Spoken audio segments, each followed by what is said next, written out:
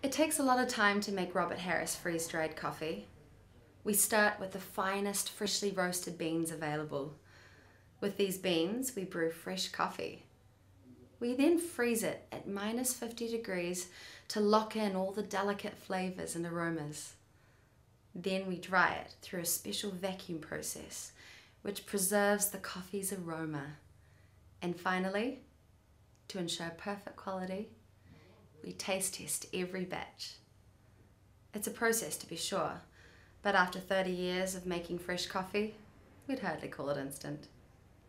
In store now.